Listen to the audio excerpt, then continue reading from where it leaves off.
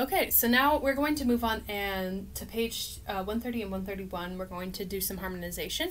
This week we're going to extend our range beyond just 1 and 5. Not only are we going to have 1 and 5, we're also going to add in other scale degrees. The first one we're going to focus on is mainly going to be over 4 and 5 as being kind of the other chords besides 1.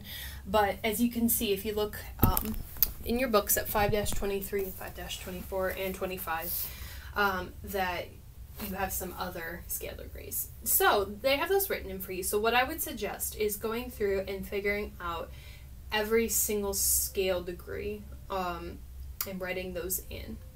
Okay? That's going to be our focus for this week. I want you to get used to this new system before we even throw transposition into it. So what we are going to do, we're going to use 5-23 as the assignment for this week, but we're going to go through the other 3 really quickly. Okay, so first step, we're going to take the left hand and just figure out what our notes are. We already know what 1 and 4 are, C and F, because we are in C major. Okay? Alright, this shouldn't be too hard to figure out, but if you need a little reminder, we have C's 1, 2, 3, 4, 5, 6, 7, and then we start back over at 1. Okay? Alright, so let's try that. So we have C is 1, 2, 3, 4. Now F for 4. 1. Now G is going to be 5 because it's our 5th note of the scale. Back to a 1. 1 again. This is not the most exciting one, but that's okay. 4. 1. 5, which is G. And then 1. Okay? Now let's add the right hand with it. Okay? If you don't need to write them down, then you don't have to, but I would suggest writing them down.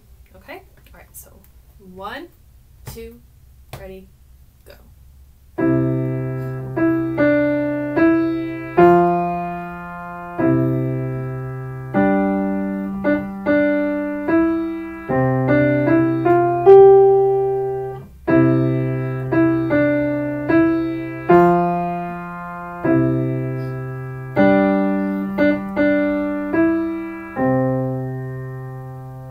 Let's go on to the next one and practice expanding just a little bit outside of that.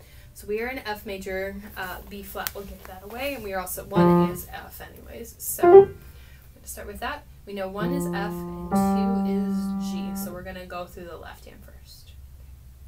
Alright, so 1 is F, 2 is G. Next up we have 3, so we're going to go up to A, then back down to 2 being G. 1, now 4, 2 through 4, it's going to be B flat, 5, C, and then 1. Okay, alright, let's go ahead and put these hands together, okay? 1, 2, ready, go.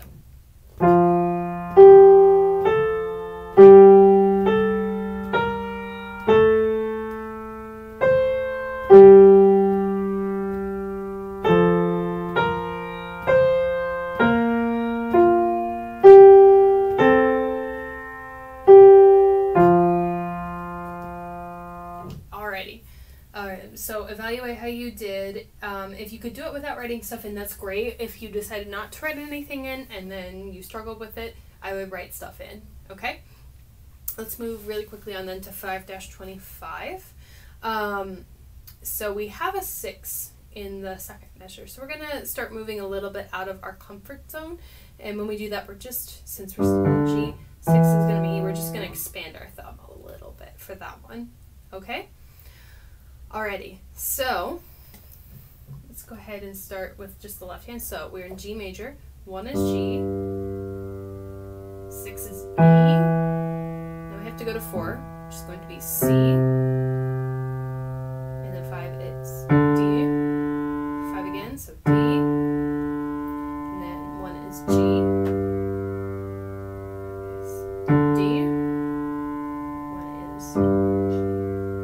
Okay, let's put that together with our right hand. Okay. 1, 2, ready, go.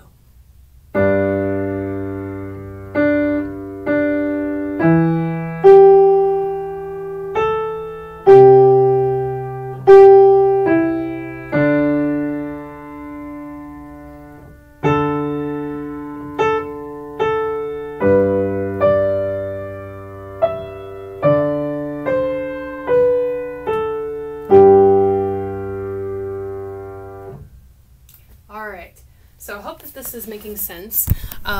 You'll find out pretty soon why we did not do 5-23. So we'll get a little bit more practice with this, but this is really good to practice before we get to real chords and having Roman numerals and everything. Okay? Alright.